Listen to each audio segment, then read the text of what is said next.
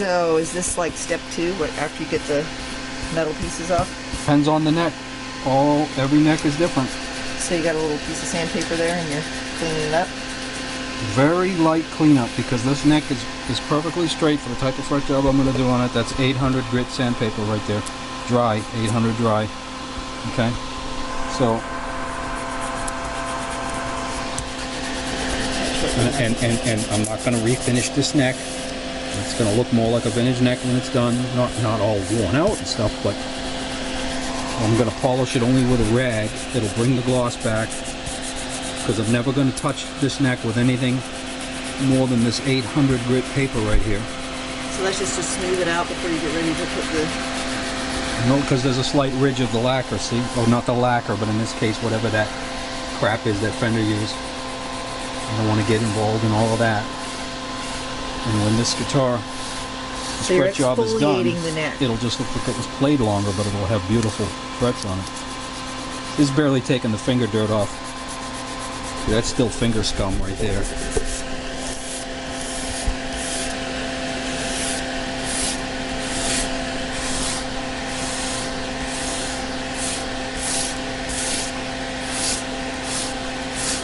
And that really, all that this neck needs is that right there. So it's not quite as shiny now. Watch, when I'm done with that fret job, I can put that shine right back with just a rag, you know, let alone put a little compound on it, you know. So you don't have to what I'm trying to show you here is you don't have to be overdone. See, that's just still finger dirt right there. You don't have to overdo planing of a neck, okay? If the neck is already straight and fine, the guy just wore the frets off, why would you take this finish off and get involved with that and have to charge him more money for that? This is not an expensive guitar. It's a $900 guitar. Doing a good fret job means a good fret job for the guitar somebody handed you, not the same thing for every guitar. So if this was a $200,000 vintage guitar, you would be doing a different thing. They probably wouldn't even be refretting it. Yeah, I would be doing it slightly different. Now the depth of these slots is okay, so for these slots, since the depth is okay, this isn't the bench I would normally do this on. I would normally move this to the other bench. This is just a saw, but I literally do not have to cut here. All I have to do is clean. So you're just getting the dust that you just created. Dust and a little bit of, they used super glue on the outside ends, like most modern guitars do. I can feel it when I come to both ends. I'm just cleaning it out of there, okay?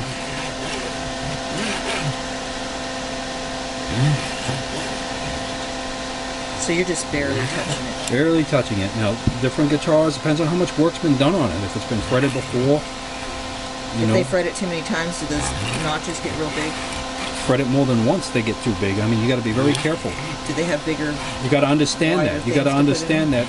Nope, that's the problem. They don't make a refret wire. You got to understand that the whole thing about frets is all wrong, right from the word go. Okay, so you're just preserving the original wood as much as possible there. Yeah, and then I'm going to reshape the tang in the new frets to fit these slots. I'll put a caliper on these slots and figure out what they are. And a caliper, yeah, measurement device, and a caliper on my Jazz Car 6105 wire, which I already know what it is, but you got to check it because different runs are different. Okay, and I will then decide. I'm not removing any wood here, okay? You're just... It might sound like it, but that's crunchy crunch super glue coming out of the ends, okay? And the dust that you're going to... My first pull is a back pull, and it's really all I need. The forward pull just runs it clean back through. So this is the quickest part here. Don't overthink, again, don't overthink replaning every neck. Every neck does not have to be planed. As a matter of fact, on a vintage guitar, if you plane a neck, you're an idiot, really, because I mean you should just leave that alone. You can. Don't be so. Well, it is. You take somebody's very expensive guitar and ruin it. You know, all those finger grooves in an old neck. This don't have any. But all those finger grooves and stuff are there. The test of time. All you want to do for planing is to clean the surface where the frets go. You know, and unless your neck is way up over here and way up over here, in that case, probably just throw it away. Because if you have to plane it that much to get this down and this down, you know, I mean, really, you're not doing anybody any favors, you know. unless you're so starving you need that work, it just isn't worth it. So after you get the strings and the neck off, you do part one, which is getting the metal pieces out, frets out, and then you do part two, which is the cleanup of the dirt and the glue that was left behind. Yep, and that differs from one neck to another, exactly how much you'll have to do and won't have to do.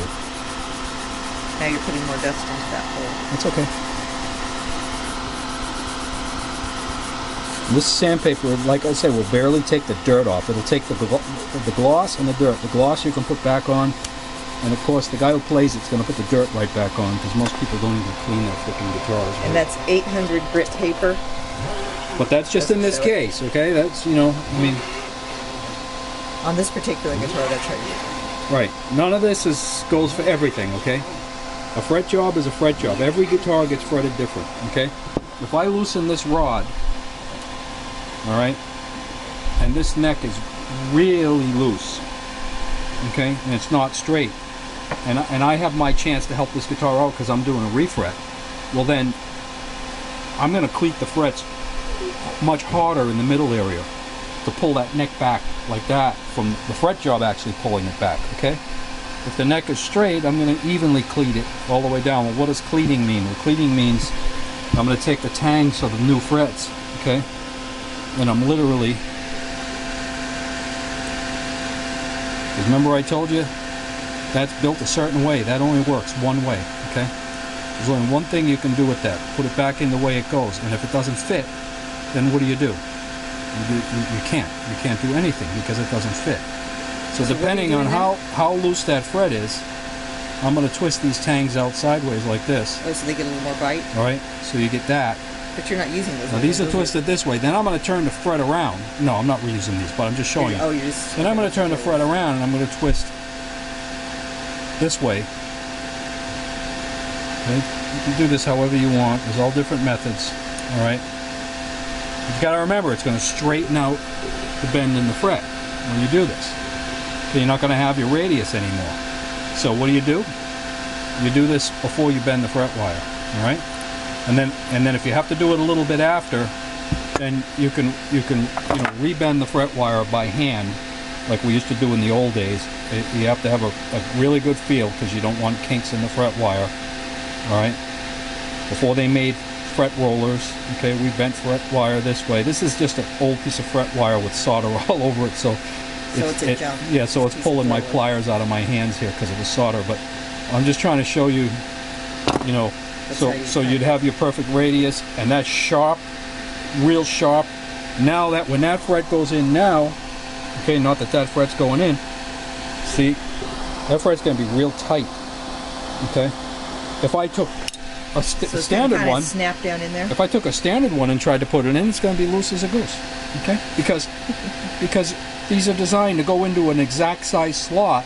Brand new. You don't know what these. The camera's not going to show you what these look like, right? But if you're doing any kind of fret work, you already know what this looks like. Use your brain, figure out how this works, and don't say, "Oh, there must be something I don't know." No, there's nothing you don't know. You look at that really close. That's designed to be used once, okay?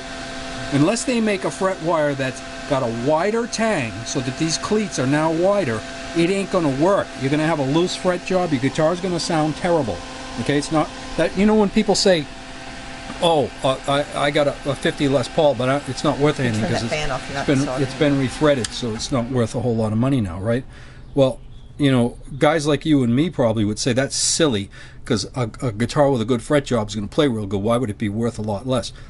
Well, it's because most people that don't know anything about frets at all are good players and they got a good ear, okay? And when they pick up a 50s guitar that's been refretted, guess what? It doesn't sound any good anymore, okay? Because they took the seriously cleated frets out, because on a 50s guitar those frets are smashed in with a big press, okay, and they're cleated in, and that's, you just touch that string to the fret and the tone is just screaming in that guitar. They take them out from a less experienced guy who does the fret job 3, 4, 5 times it's been refretted. Of course the value is going to go down, because if those frets aren't cleated back in, if you don't spend, and that what I just did there look like 2 minutes time right there, no, that's going to take you a lot of time to do 20 to 22 frets, okay, and then bend the wire and then rebend it as it's going, because you might find they're getting a little loose in the middle, as you get around here. So now you got to touch those up that are already cut, and then hand bend them to touch them up to the exact radius. It takes a lot of time to do that, but you need solid cleaning in that fret for it to sound like that old guitar sounded. Why do people refret guitars? Well, in this case, this guy's not so much of a connoisseur of guitars, okay? I don't even think he really owns any vintage guitars, but that's just him, okay? He wore these frets out. They were all worn out, all divoted, so he's refretting a guitar because they're worn out. Other people refret a guitar. Me, say I bought a Gibson that wasn't a vintage guitar, that was a reissue guitar, but I bought it because it's $3,000 instead of $300,000, and it's going to be used in the shop, all right? And I pick it up and I play it. I can hear immediately that factory fret job sounds terrible, okay? The guitar doesn't have the sustain or the power it should have or anything.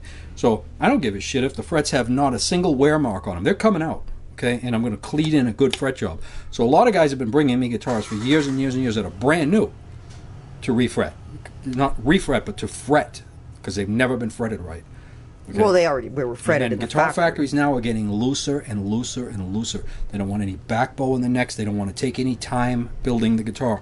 So they open these slots way up and they drop the frets in into glue. They're not cleated. They're not making any contact. There's no sustain. The tone is terrible. So a fret job is for more than my frets are worn out. It's for, can I make my guitar sound really good? Okay, whatever that was, step 2 and my rant. Well, I mean, I think kind of the point here at the end was that you've done this so many times, you're probably making it look a little easier than it would be for somebody who was just starting out. Of course. And so, but we'll do another video for the next step. Okay. So say bye. Cool. Peace out.